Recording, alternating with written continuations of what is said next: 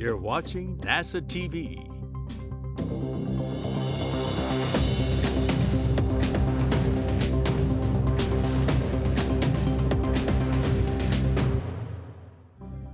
Good afternoon, and thank you for joining us remotely. I'm Chelsea Bayarte here at NASA's Johnson Space Center in Houston, Texas.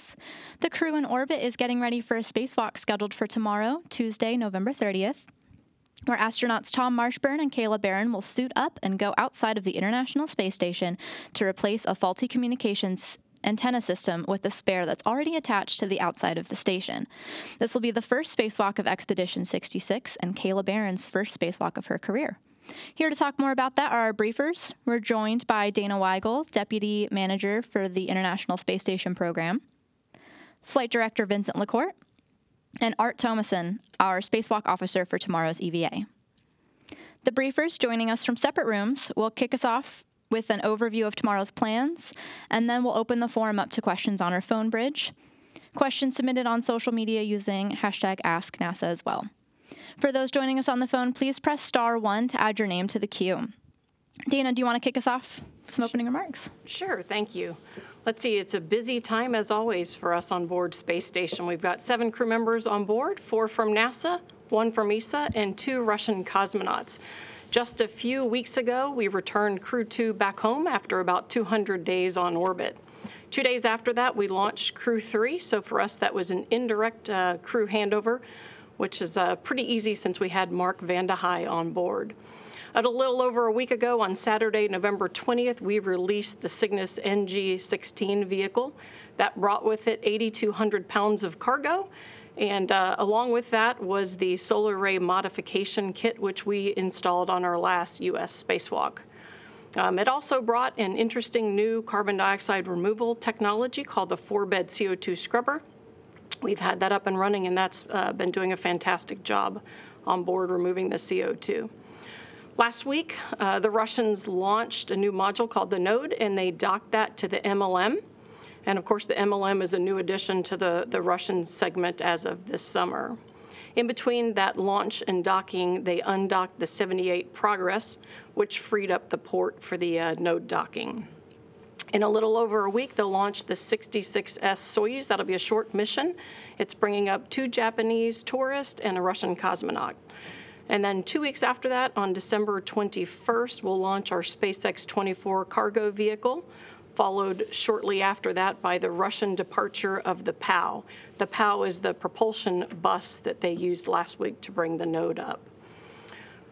Tomorrow's spacewalk has primarily focused on replacing the failed String 2 S-band antenna subassembly, or SASA, that's located on the P1 truss. This one's got a failed return link, which means we can uplink from the ground to station through that string, but we can't get anything back through its downlink.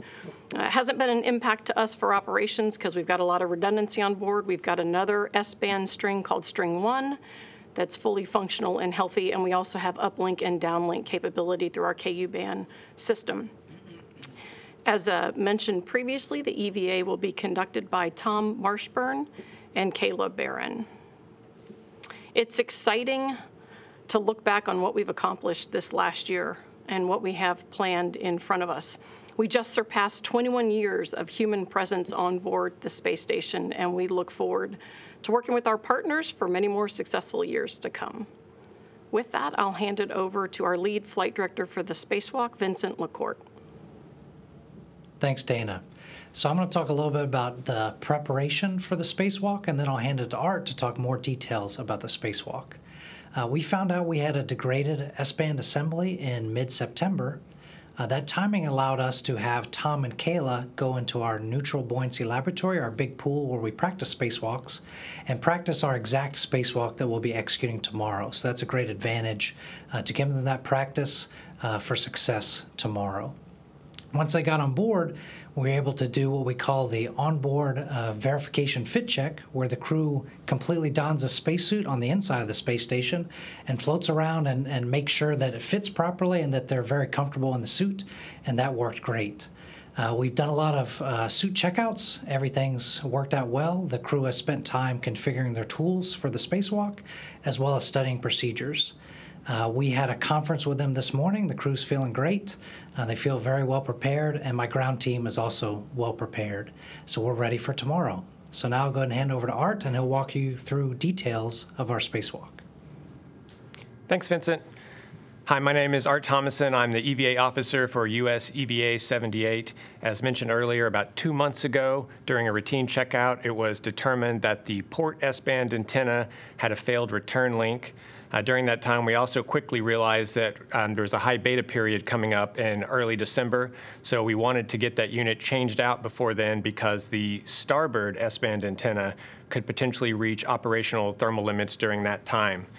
So since learning of this failure, my team has been working hard to develop a plan and procedures to replace the degraded port S-band antenna. So I'd like to recognize Greer Wilt, Michael Dino, Tanner Burns, and Stephen Villano for all the hard work they've put in to get us up to this point. So as mentioned, the plan is to change out the degraded S-band antenna on P1. We're going to replace that with a spare unit on Express Logistics Carrier number 3. So this slide is going to show you a little more details about what we plan on doing. If you look in the middle of the screen, you can see the degraded unit. This is the P1 or port S-band antenna. And then on the right-hand side of the graphic, we have the spare unit that's on Express Logistics Carrier number 3. You can also see a red line and a blue line. That red line represents the translation path for Tom Marshburn. He's going to head out of the airlock and start setting up the robotic arm. He's going to be on the robotic arm for the majority of the EVA, and it's going to take him back and forth between the two work sites as they perform the swap. Kayla Barron's translation path is represented by the blue line. She'll translate from the airlock past the degraded unit and all the way out to Express Logistics Carrier 3, where she'll begin preparing the spare unit. So she'll also be going back and forth throughout the day to facilitate the swap of both units. My next slide, slide 6, should show a hardware overview of the S-band antenna. So starting at the top, we see the high gain antenna. And then a little bit below that is the low gain antenna. This is responsible for the communication with satellites.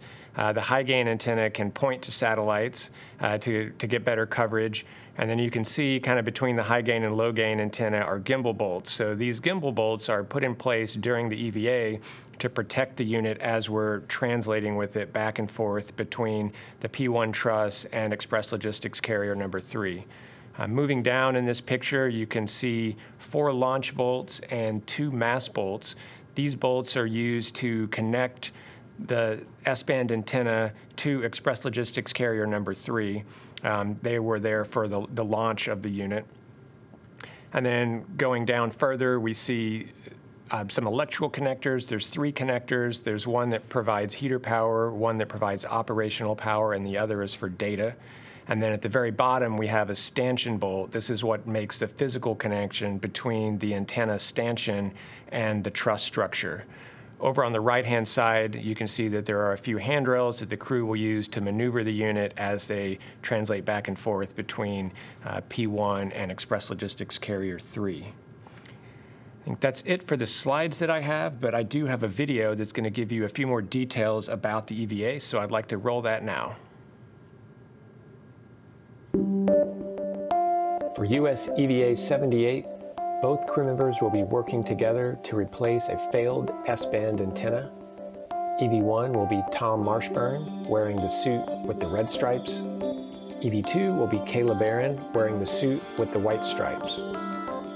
EV1 will lead out by going up the Cedar Spur and translating on to Face 1. There he will begin setting up the robotic arm. EV2 will follow the same path initially, translate up to Face 1, and then continue zenith past the failed S-band antenna and out to Express Logistics Carrier number 3.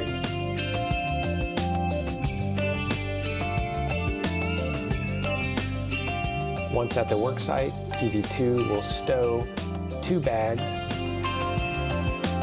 and then retrieve a rigidizable tether. This tether will be installed on the forward face of the logistics carrier and will be used to temporarily stow the degraded antenna as it's brought over to the carrier later in the EVA. EV1 will set up the robotic arm by installing a portable foot restraint, and then we'll ingress that foot restraint and get ready for arm motion. EV2 will continue some prep work at the express logistics carrier, and then we'll translate to the degraded SASA, or S-band antenna.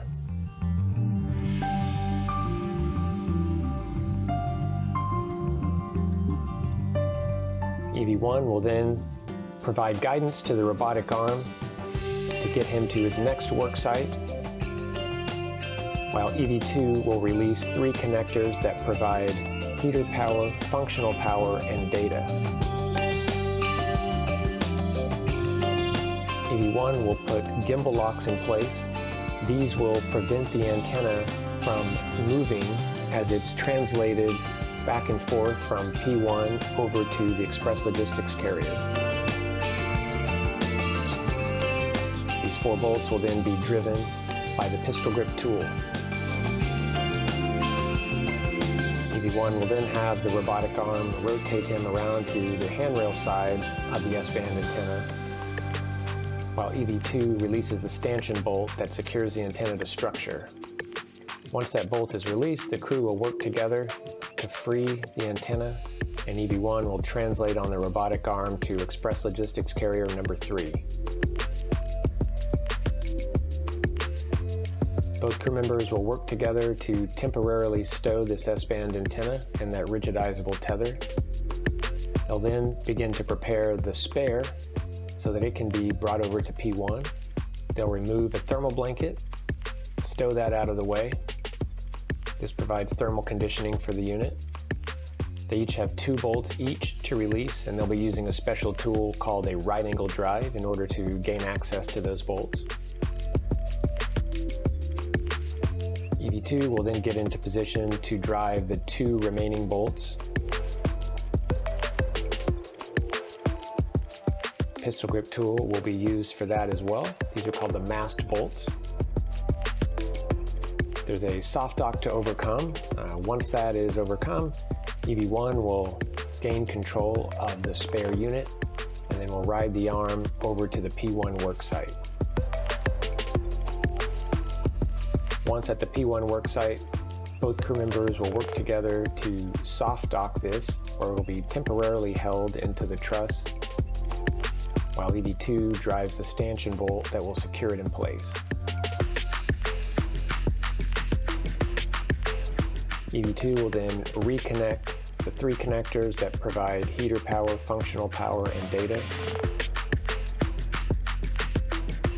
And EV1 will release the 4 gimbal locks.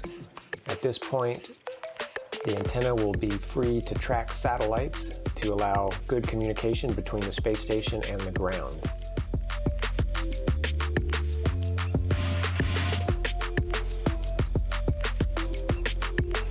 Once the crew is clear of the work site, they'll perform a checkout on this antenna. Both crew members will then head back to express logistics carrier number 3.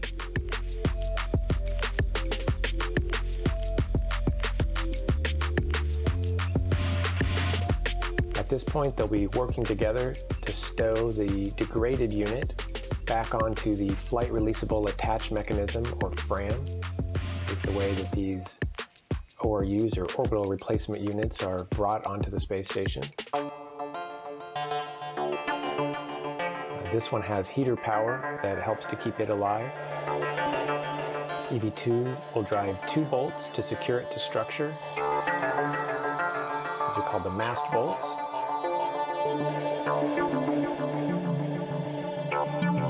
Once those bolts are driven, the final step will be to install a thermal blanket that provides thermal conditioning and keeps this degraded unit available as a spare if it's ever needed. EV1 will then back away from the work site on the robotic arm and head back towards the truss. EV2 will then gather the bags and tools at the work site and stow those on her body restraint tether. She'll head back to the airlock you can stow those bags. Meanwhile, EV1 will be getting off of the robotic arm. He'll remove the portable foot restraint, and he'll return it to the starboard seated cart. This is where he picked it up at the beginning of the EVA.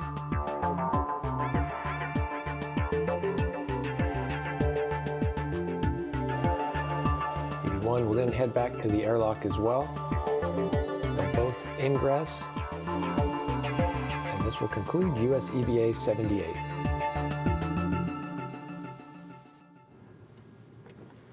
Okay, well, as you saw in the video, there's a single bolt that holds the P1 S-band antenna to the truss. But in order to help with alignment of that bolt, there's something called a soft dock feature that holds that into place. So on the stanchion portion of the antenna, this is what it would look like. There's an alignment pin that you can see right here. And then there's also two spring plungers. You can see one in the kind of the top and bottom of the screen. So these help hold it into the soft dock feature. On the truss itself, there's a ramp surface on this receptacle, and then there's a lip here that the spring plungers will engage into. And then you'll also see that there's a receptacle for the alignment pin. So as you bring these together, the crew will need to make sure that they have proper alignment because they're going to want these spring plungers to ride over this this canted surface and fall underneath this lip. So as they bring it into place, you'll be able to feel it, and then they'll need to wiggle it a little bit in order to get those two engaged.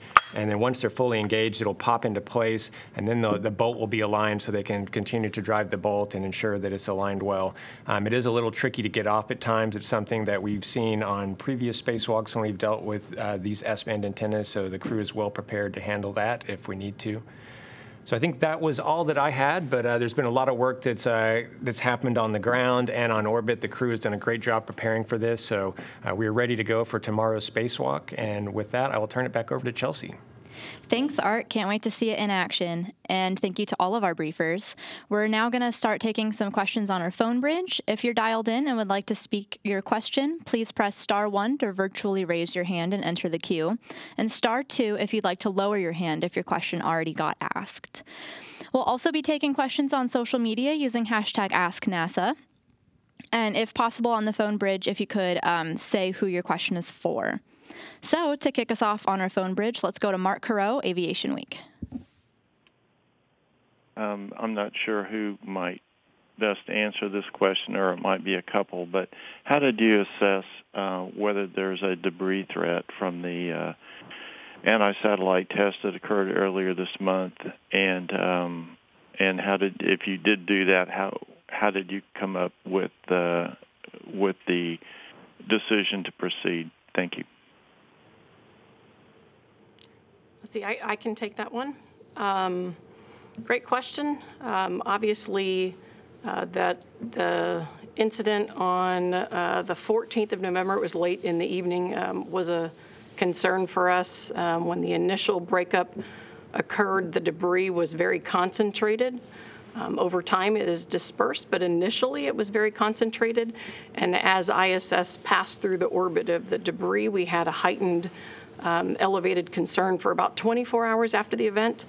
In fact, we had the crew take a number of different actions on board, including going to their safe haven, their crew return vehicles for 2 of the passes. Since that time, the debris has dispersed out quite a bit more. The background environment is slightly elevated. It's about 2 times what it had been prior to the event for space station as a whole. Because the EMU, though, is so much more vulnerable to smaller pieces, and there are so many more smaller pieces of debris, mostly contributed by micrometeoroids and naturally occurring events, the change to the EMU risk itself was much smaller. It was on the order of about 7%. And so we run different models and predictions to understand what our environment is. Of course, most of these pieces that we're talking about with the suit are much smaller than what we could track. So that's done through just modeling and understanding of the environment from experiments and from previous knowledge. So this particular EVA, its MMOD risk falls within the family of what we've had for EVAs over the last few years. Thank you, Dana. We'll take our next question from Will Robinson-Smith, Spectrum News 13. Yeah, thanks for doing this and taking our questions. I suppose my question would also be for Dana. You mentioned that just coming up in about a week or so, the ISS will welcome a couple of tourists to the station. And so wanted to see with this also on the docket how Crew 3 is preparing for visitors aboard the space station and if there are any planned interactions between the Japanese guests and Crew 3 astronauts. Thanks. So this mission is very similar to other spaceflight participant missions where there's very little activity planned on the U.S. segment. In this case, for the upcoming mission, there's just a short period of time where we'll be visiting our cupola. Of course, that's a great place to get wonderful Earth views and to spend some time doing tourism activities. And so that's really the only planned activity. Of course, the crew on board is free to invite other crew members over to their segment as they choose. The crew also has some limited access to our onboard internet. And so they've got some short periods of time where they'll be borrowing a laptop. Thank you, and we'll take our next question from Marcia Dunn with the Associated Press. Yes, hi.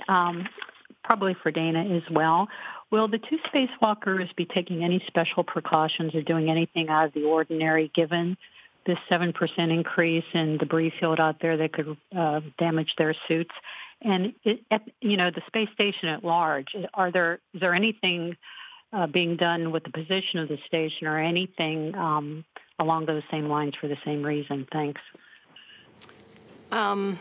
Unfortunately, when you have a debris event like this and you get a lot of really small pieces scattered around, it just becomes part of the average environment. And so at some point, there's not a specific directional aspect to the debris. So there's nothing different that they will do out on the spacewalk. We did have a lot of discussions about the tasks and what tasks we wanted to do. We've got a couple get-aheads that we will do, but there's some that we actually took off the list. Now that we understand the environment, what it really tells us is EVA has always been risky. And so though the 7% is a small increase, that is well within the flux that we see in the natural environment. So it's not elevated over what we've seen. We've had EVAs in the past with even higher MMOD risk. For Space Station as a whole, there are about 1,700 new objects, larger objects that are being tracked. It will take a few months to get all of those cataloged and into our normal debris tracking process where we can then assess missed distances or how close these items get to ISS. Those are our standard kind of conjunction assessments. And so that's still work in front of us as those items get cataloged. Thank you. Our next question will go to Marcia Smith with spacepolicyonline.com.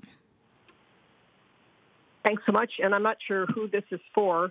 I'm actually curious about the robotic arm that ESA has on the Nauka module. Is that something that can be used for work on the U.S. OS, or can that only reach areas on the Russian side? I can start with that, and if Vincent has anything to add, he's free to add to it.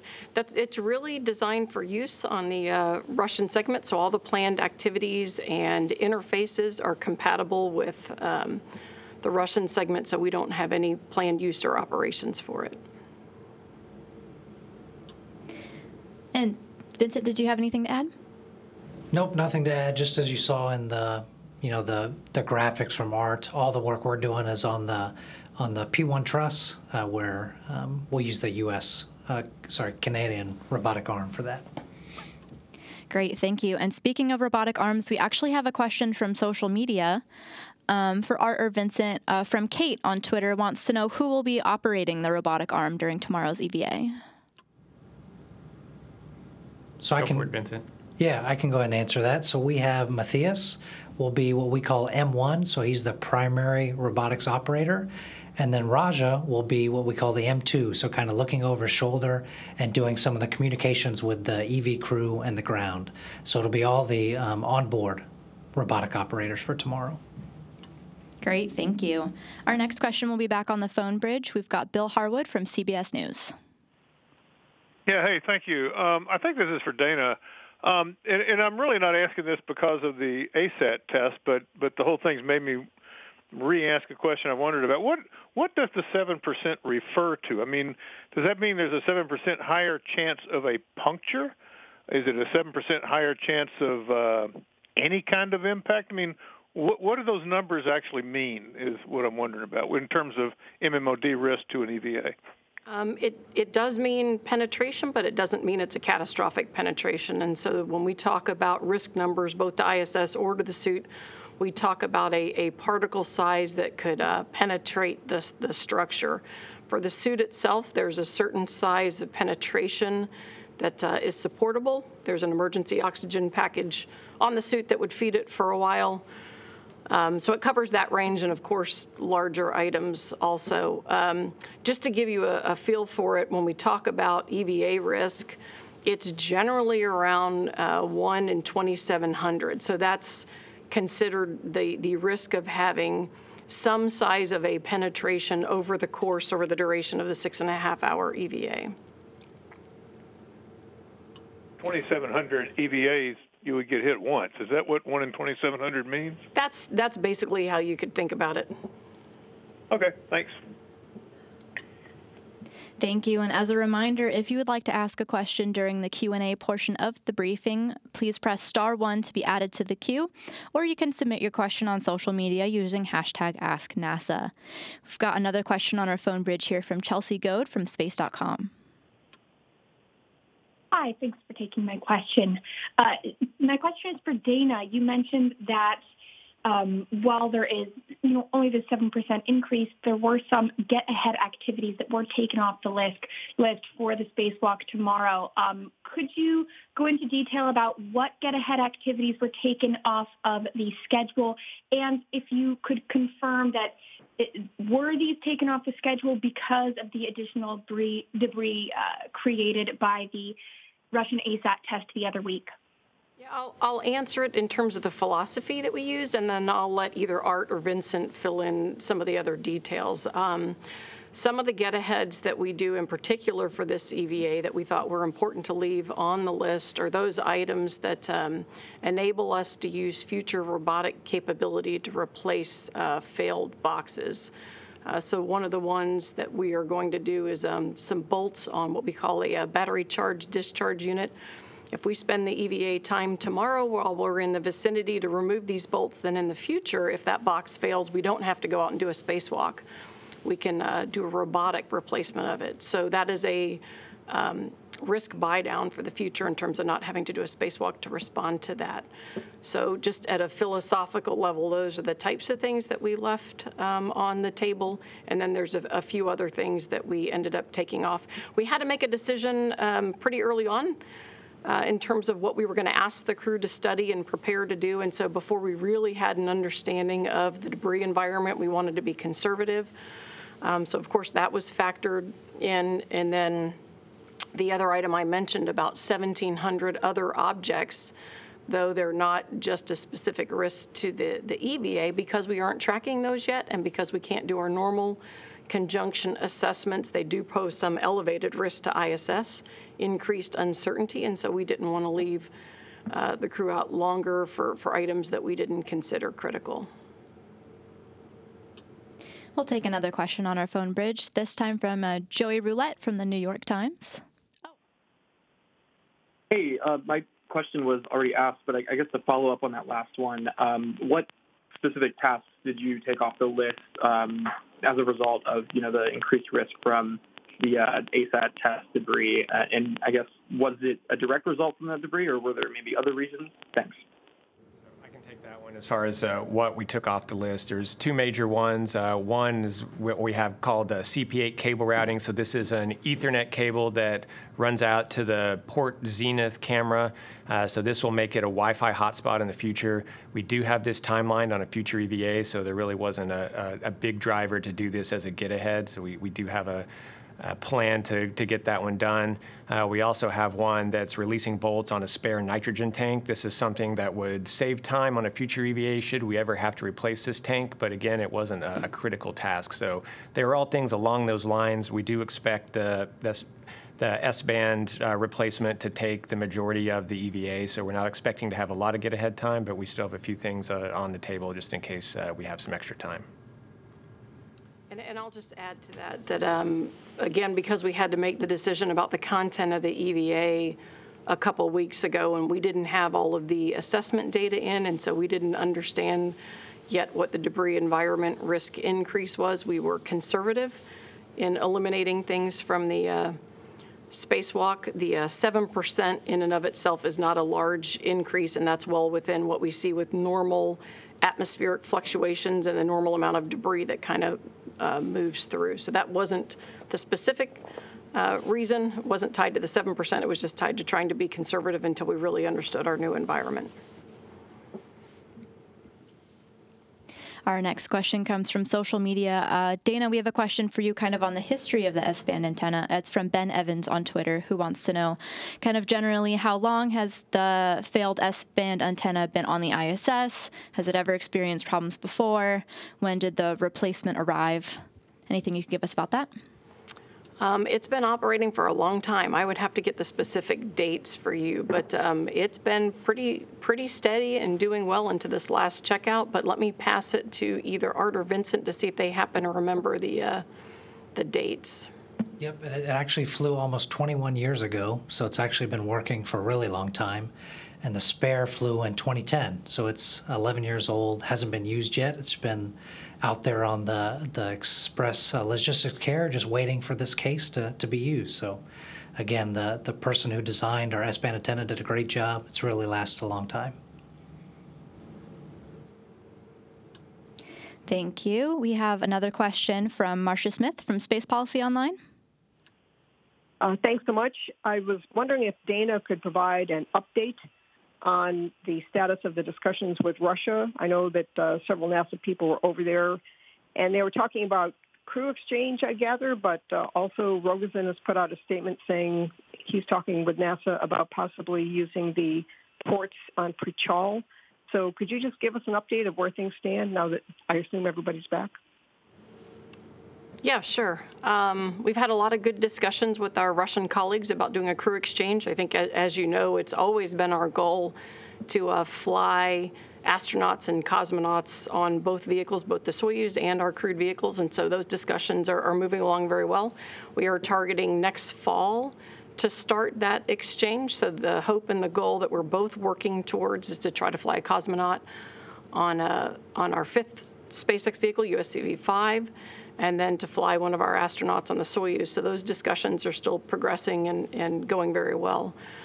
The new node, I think, was your other question. The Russians do have plans for using that node for all of the alternate docking ports. It's not unlike our node. Of course, our node is bundled already with permanent modules attached to it, but in this case, they've got multiple different docking ports that they can use for future visiting vehicles.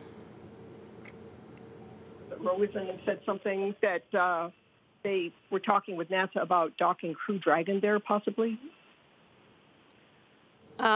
We haven't had specific discussions about that. The docking interfaces between the two vehicles are quite different. There's a probe and cone style docking system that the Russians use, and ours is a very different interface. So today, those are not compatible interfaces. Something on the talks about the crew exchange. What is it that turns a hope and a goal into a signed deal? Who is it that has to finally sign that on both sides? We will sign. Our initial agreement for the details of that will be assigned at the program level, and of course, there's a lot of details, as you can imagine, when crew members start training in each other's countries, et cetera. So there are a lot of drafts in work, and so hopefully we'll get something signed very shortly. Thank you, Dana. And thank you to all of those who submitted their questions on social media and here on our phone bridge today. And thank you to our briefers for joining us and making us all a little smarter about our EVA and a little more excited for tomorrow's spacewalk. NASA TV coverage will begin at 5:30 a.m. Eastern Time for the spacewalk that's scheduled to begin around 7:10 a.m. and will conclude about 6.5 hours later. Thanks again for joining us.